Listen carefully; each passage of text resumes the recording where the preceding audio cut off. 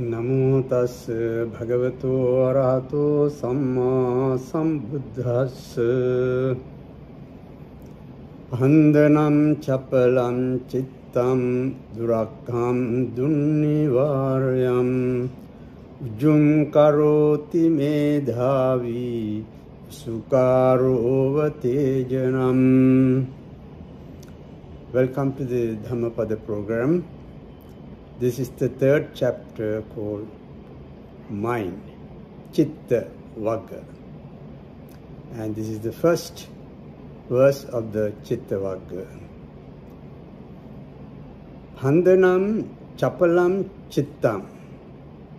As a fletcher makes straight his arrow, the wise man makes straight his trembling and unsteady mind, which is difficult to control and difficult to keep away from sense objects.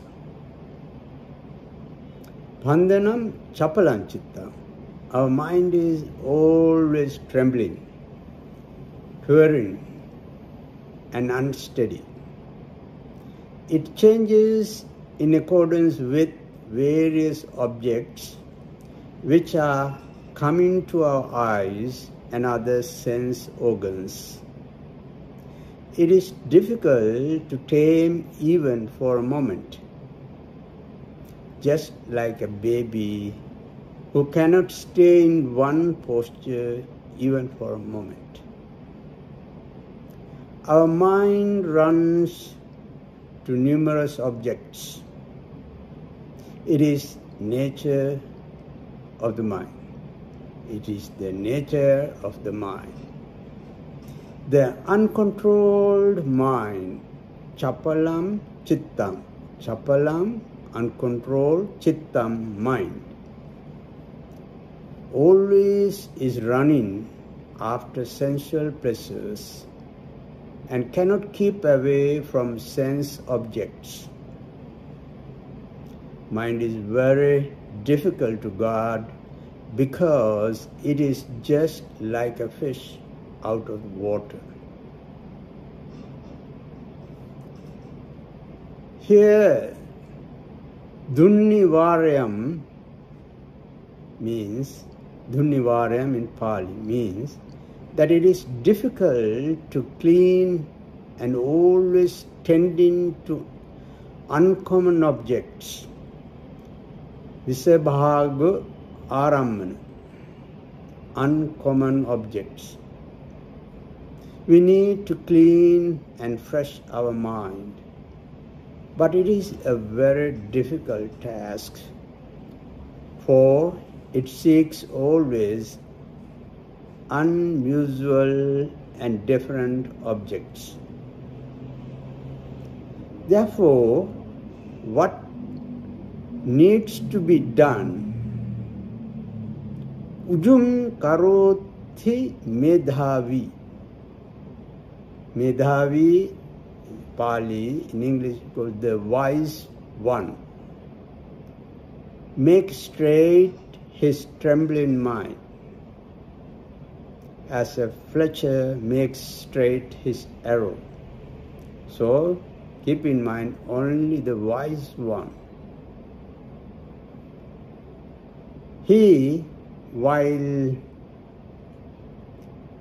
living in an isolated area in a forest, practices a set of practices leading to the state of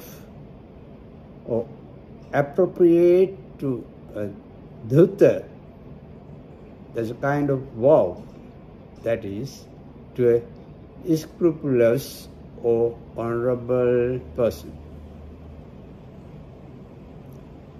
He, the person who practices dhutta, vows, removes his mental defilements by faithful or confident mind. He develops samadhi bhavana and vidassana bhavana for promoting calm and introspection.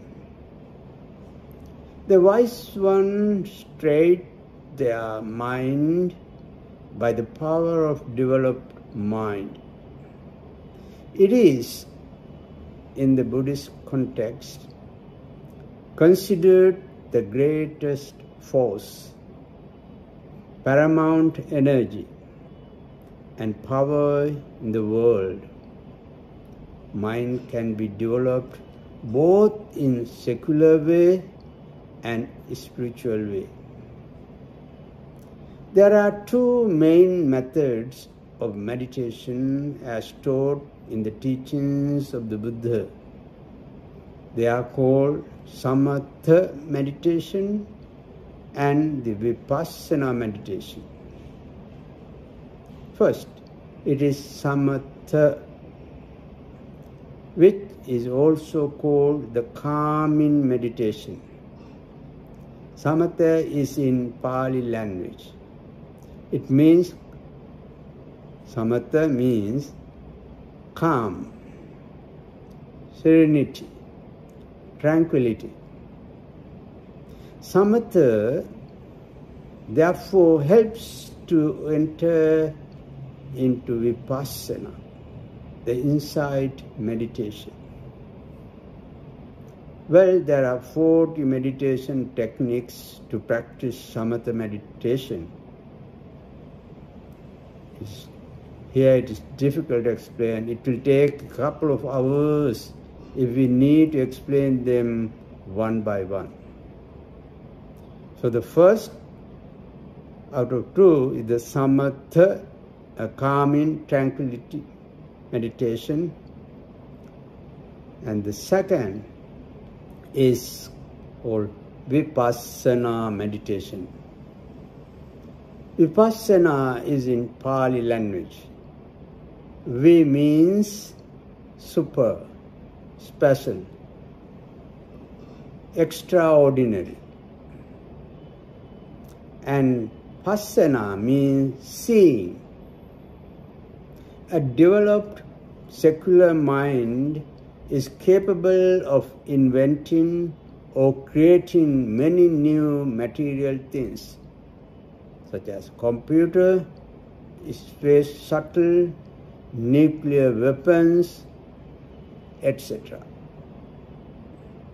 You name it, a secular mind is capable of inventing, creating it.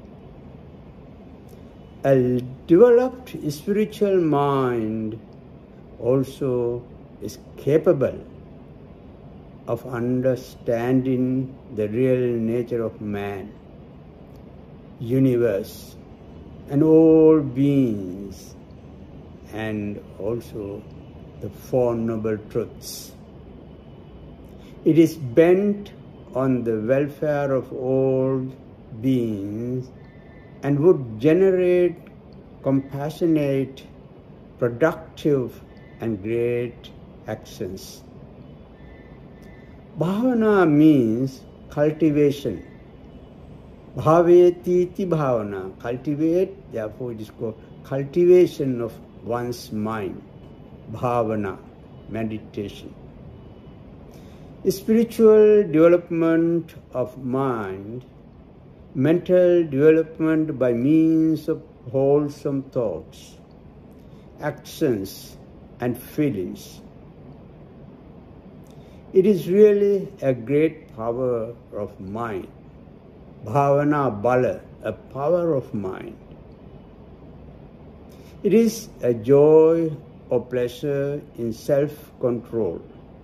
Bhavana rama is to have self-control, a cultured mind through the cultured mind is a great blessing. The cultured man easily perceives the real nature of the world because he has a cultured mind. Man and the beings, he also can see well the nature of interminable samsaric life, he can see the unending cycle of recurrent births and deaths of all beings. So again, it is a cultured mind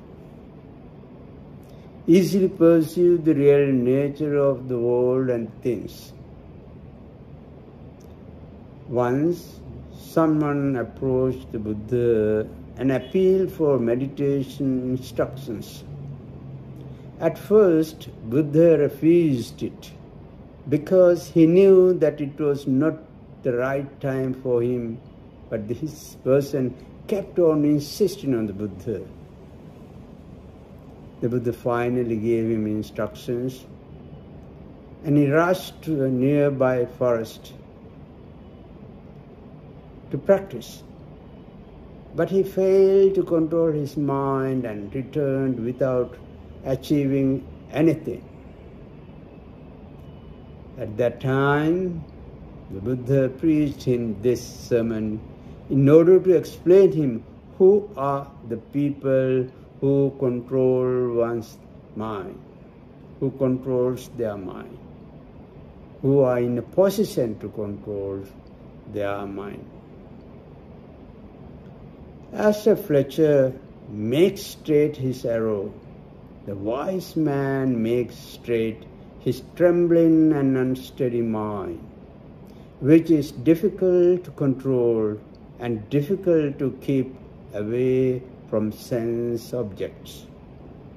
Again, it is the wise man, not the ordinary man, who is able to control the mind. The message here is very clear. Control your mind. Control your emotions. Anger is an emotion, a bad and harmful emotion.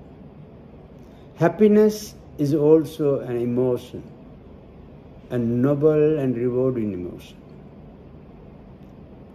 Both are two products of one mind, just like two sides of one coin.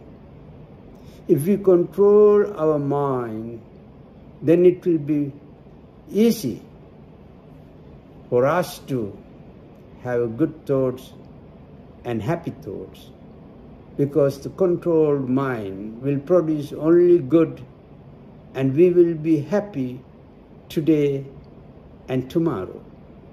If we fail to control our mind, then we will be sad today and definitely tomorrow too. The choice is yours. May you all be well and happy.